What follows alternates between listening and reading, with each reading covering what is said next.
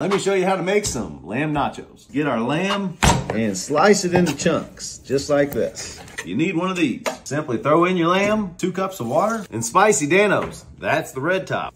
And yes, that's all you need.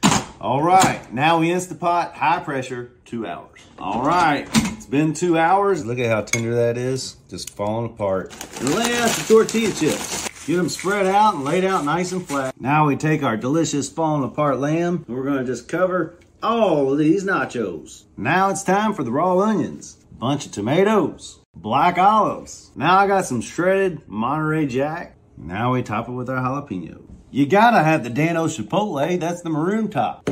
And now we're ready. And about 10 minutes later, look at that. But that's how you make some delicious nachos. Yum, yum, get you some.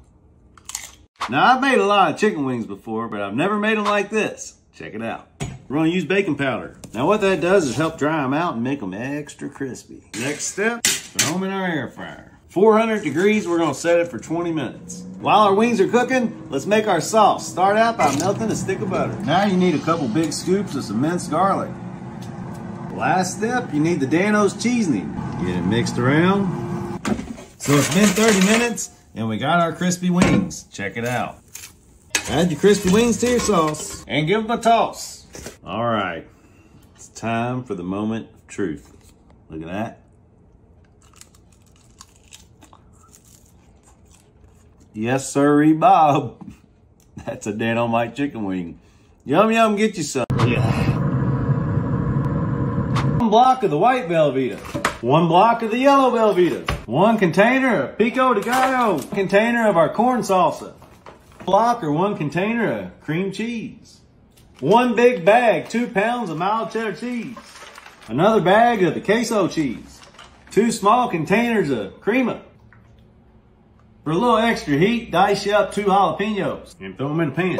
Get you 2 tubes of chorizo and add your chorizo in, both of them. And 1 pound of ground beef. Chop it up. Now we're gonna grab us 1 bottle of Danos Hot Chipotle. We're gonna add that into our queso. Now we add in our meat, grease and all.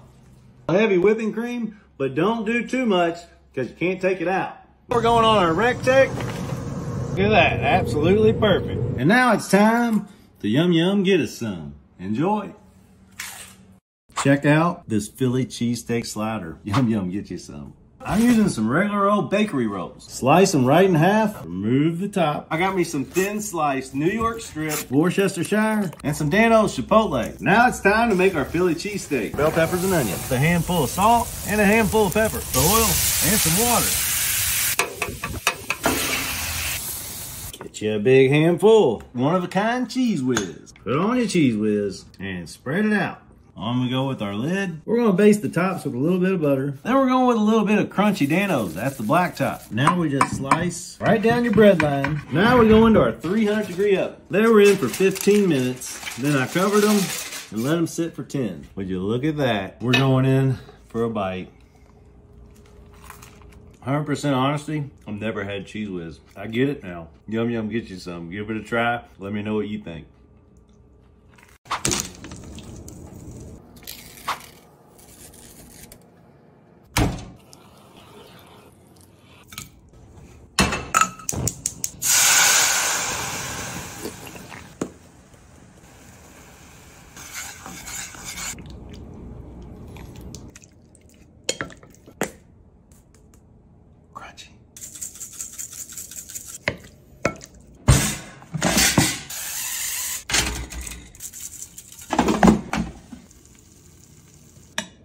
Dan Yaki.